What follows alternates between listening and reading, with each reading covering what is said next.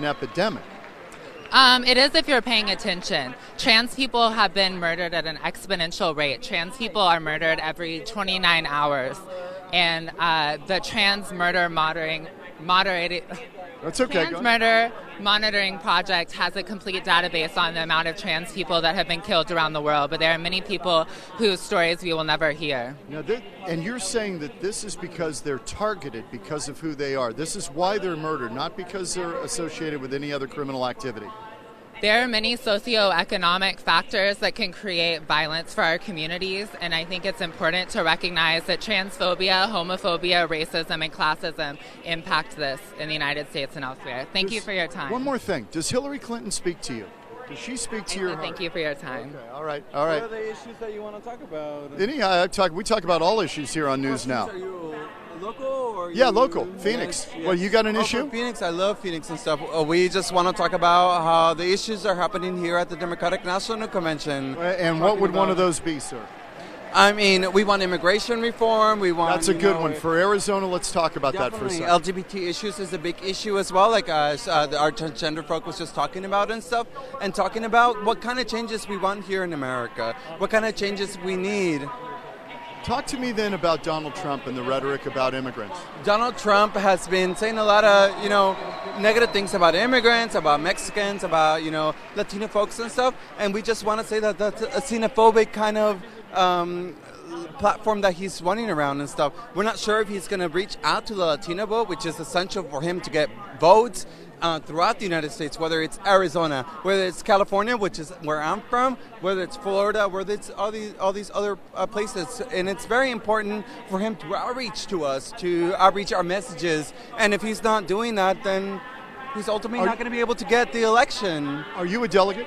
I'm not a delegate, sir, but I'm here representing the community. I'm here representing that there are changes in the country that will benefit us as a community, as immigrants, as undocumented folks, as I will receive. Are you a dreamer?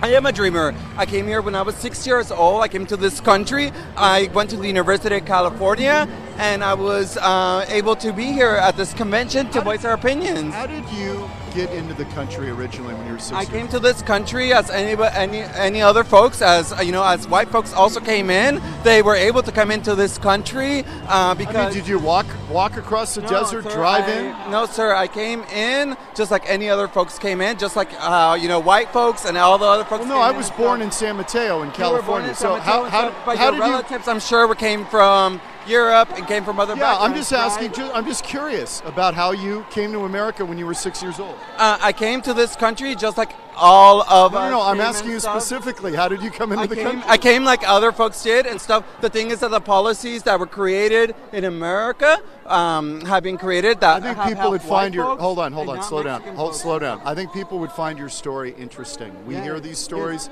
from dreamers all the time, talking about their parents bringing them across the desert when they were 6 years old or 7 years old. Yes, sir. I'm not trying to confront you about that. I'm just asking your story. Phoenix, Tucson. I have family members that live there. I have folks that have been there for a long time. The thing is that the system is really not set up for folks of color, for Mexicans, for Mexican Americans and stuff. Now, wait a minute. Let me stop you there for a second. I'm going to play devil's advocate. Yes, sir. You went to university in California. University of California. Berkeley? No, I went to the University of California, Davis. I did get into UC Berkeley. I was unfortunately not able to go because I wasn't able to. Listen, I mean, anybody. I also got into UCLA and other. There you go. Places. You have achieved. You have achieved. That the country has not stopped you. The country has not stopped you from doing that, right? I mean, you're in the upper 5% of the country if you went to a very privileged position. Exactly. But what I want to voice is that what is happening is that folks are not letting people come into the country in a legal way, and that's very unfortunate because how the system is set up is not letting folks that are coming from Mexico and from other Latin American countries to get into the country from 1965 on. You're here?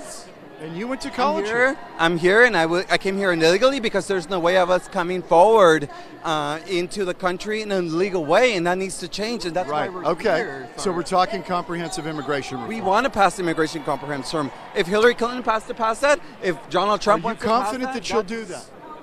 we want to pass that, and we've been working on it for many years. We also work on DACA and DAPA. Right. We have some other dreamers here. This is Yahara Saavedra. Hi there, how are you? Also Well, from I'm New York here City. Because I'm seeing another Clinton in power, right? So we hope that this time around, this Clinton at least takes away the 1996 laws, the IRA laws, the criminal laws, the criminalization of immigrants as well as people of colors. We want to see all of that reversed. If you're really with us, end it. Fix what your husband left in power. You know, you're talking about Trump and him building a wall, but your husband did a lot of things that affected the community of color. So you're a DACA kid also. You're a deferred action? We're DACA fans, yeah. Yes, I am undocumented. And we work and for I am that also a for business years. owner. Isn't it, I mean, you've got to admit the climate has changed to where you can pronounce that live on television with no fear of deportation. You can say, hey, look, I'm undocumented. And right now, with the Obama administration, they will not deport you. You don't have any fear of being deported right now. Obama has deported more people, more undocumented people than any president ever in history. So the reason why I am saying that I am undocumented is because I feel like I'm in all my rights. I've lived by the law. I've gone to school. I've worked. I've provided jobs for this economy.